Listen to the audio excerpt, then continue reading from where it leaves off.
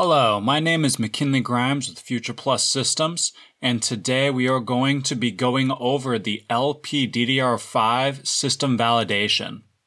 The purpose of this presentation is to discuss what is LPDDR memory protocol, go over some protocol examples, what happens if the protocol is violated, examples of protocol violations, Rowhammer and what Rowhammer is and how to protect your design, and how to probe the target for protocol validation testing. The protocol is the commands and the timing between the commands used on the LPDDR memory bus for system-on-chip to DRAM communication. Here are a few examples of some of the more common symbols and the corresponding parameter. The TXXX is the symbol and the parameter is the description of what the symbol means. Some examples of these symbols are TRRD, which is the minimum act-to-act timing, TRCD, the minimum act to read, TRAS, the minimum act to pre-charge, which would be the amount of time the bank is open. TRC, which is the row cycle time or minimum act-to-act same bank. And lastly, TRP defines the minimum time between the closing of a bank with a pre-charge command and the opening of a bank with an act command. The picture on this slide is a timing diagram from the LPDDR5 specification showing TRTW, and that is the minimum time between the read FIFO and the write FIFO. The symbol TRTW stands for read to write delay. It is a timing parameter that represents the minimum time required between a read operation and a subsequent write operation in the same memory bank.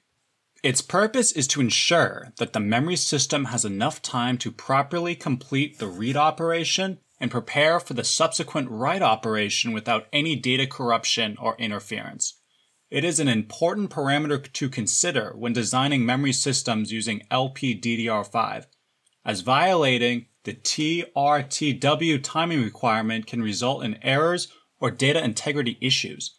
By adhering to the TRTW timing specifications, memory controllers and devices can ensure proper operation and reliable data transfer between reads and writes in LPDDR5 memory. Within the LPDDR5 specification are many charts like this that show the different protocol violations. This chart defines the timing between various mode register read and write commands and regular read and write commands. The time that determines if a symbol violates can be calculated by either a single parameter or defined by an equation. The rounding algorithm is important, as if used more than once in an equation, it can be done incorrectly and have a larger effect on the outcome. For example, the system flagging certain sequences as violations when they are not really violations. Inaccurate timing parameters could also lead to the system on chip not being able to signal that an operation has failed. So when calculating timing parameters, make sure that whenever there is an algorithm to determine a parameter, round up to the next integer number when determining the clock cycles. So what happens if your design violates the protocol? Well, you'll never know until the data is used and something bad happens. Protocol violations in LPDDR5 are important because they can result in errors or data corruption in the memory system. If the memory controller sends commands or data at inaccurate times or to the wrong locations, the memory device may not respond as expected, leading to data corruption or errors in the system memory. To find these errors in the system memory, we use the FS2800 DDR detective. In this slide, we show a picture of a trace from the DDR detective that shows an activate command too close to a write command. You will see the activate command is targeting the row 280FC in bank 7. This will open the location for the following write, which adds to the column address of 2. For this trace, the command bus is operating at 533 MHz in 8 bank mode. This is TRCD, which is calculated by the max of either 18 nanoseconds divided by 1.875 or 2 clock ticks. When we calculate, we get 10 clock cycles. In our state listing, we put markers on the activate command and the write command, and on the top left, you will see that there's a measurement between those two markers that says that it is 6 clock cycles. So we know that this is a violation. If you are using ECC, it may be able to flag this error if the number of bits is low enough to be detected, but ECC on LP5 is single and double bit detection, but only single bit correction. Here we have another example of a data capture from the detective, and this violation is an activate command too close to a precharge. This can result in a phenomenon known as activate to precharge conflict or violation. This occurs when the precharge command is issued to a memory row that is already in the process of being activated, or when the activate command is issued to a memory row that is still in the process of being precharged. When this conflict occurs, it can lead to data corruption or errors in the memory system. This is because the precharge command prematurely ends the activation process, potentially leaving the row in an undefined or unstable state. Similarly, the activate commands may not properly activate the row, resulting in incorrect data or addressing. The symbol for this violation is TRAS, and it is calculated by rounding up 42 nanoseconds divided by 1.875. This trace was again captured at 533 MHz in 8-bank mode. The spec says 23 clock cycles, but we can see with our marker measurement that the clock cycles is measured at 17, which would again indicate that this is a violation. Our next capture shows a write command being too close in time to a read command. This can result in a write to read violation or conflict. When this violation occurs, it can lead to data corruption or errors in the memory system. This is because the write and read operations can interfere with each other, potentially overwriting or corrupting the data being read or written to. To prevent this violation in LP5, the JEDEC specification defines minimum timing requirements for write and read commands, including the write recovery time parameter. This timing parameter ensures that there is sufficient time between write and read commands, allowing the memory system to properly complete each operation before transitioning to the next. The equation to calculate the timing parameter is shown on the slide, and we see that the spec calculates this violation as 19, but we measured as 6.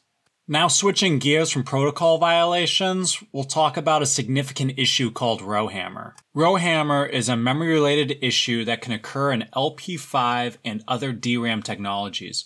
Row hammer occurs when repeated accessing of a particular memory row in a DRAM chip causes disturbances in the adjacent rows, leading to bit flips or data corruption. What happens is that the memory controller repeatedly activates and deactivates memory rows in quick succession, leading to an electrical interference between the rows.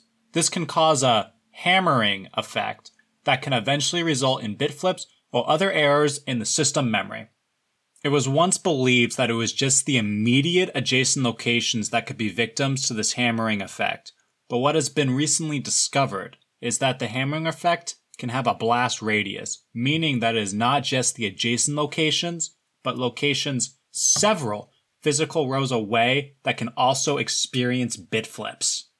So how can we protect ourselves against row hammer? One step is to see if your design might succumb to row hammer errors by looking at the number of activate commands generated during a workload. This would be a high traffic situation. In addition, if your designs get mystery ghost errors that could cause a crash, but can rarely be repeated, you may want to check for row hammer events. There are several protocol and logic analyzers on the market that can help with this solution, including our DDR detective. Currently, the JEDEC Data Integrity Committee is proposing several refresh management protocols to help, and if your company is a member of JEDEC, you should be aware of these. Another step is that if your system on chip supports ECC, we suggest that you turn that on. Here are some examples of how to probe the LP5 in order to connect a logic or protocol analyzer. Starting with the mid-bus probing, this is where a soft touch footprint conspring pin fixture has to be placed on the motherboard at design time. The second one along the top is a winged BGA interposer. The third is using a scope interposer with flying leads to a protocol analyzer. The red square is a BGA interposer that uses the mid-bus footprint. Next to that is a scope interposer that is normally used for scope attachment, but in this case shows a close-up of a flying lead connection that we have above. The last is actually a SO-DIMM interposer, as we have seen some companies wish to put LPDDR memory on an SO-DIMM. To summarize what we've discussed in this presentation, it is important to ensure proper operation and reliability of the LPDDR5 memory system. It is important to follow the timing and protocol specifications outlined in the JEDEC specification for LP5. This includes adhering to the timing parameters for different command and data transfer operations, properly configuring the memory device and controller, and ensuring proper signal timing and noise reduction measures are in place. By avoiding protocol violations and following the specifications, the LP5 memory system can operate as intended and provide reliable and consistent performance. It is also recommended to check for rowhammer events and utilize ECC whenever possible. And remember to round up when calculating violation parameters. Thanks for listening, and looking forward to continue identifying and solving system memory errors.